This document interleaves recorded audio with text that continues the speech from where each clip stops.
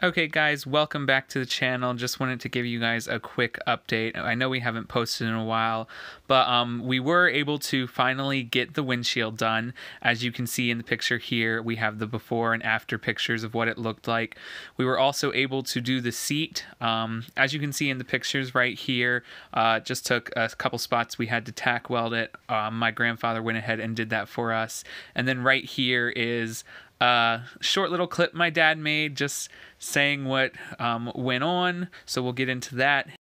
We only had a spot weld one spot. We'll give you a picture of that, but all of this stuff here we found under the front seat when we disassembled it, and as you see we found another 66 cents. So we'll give you the new update on how much we found in the car.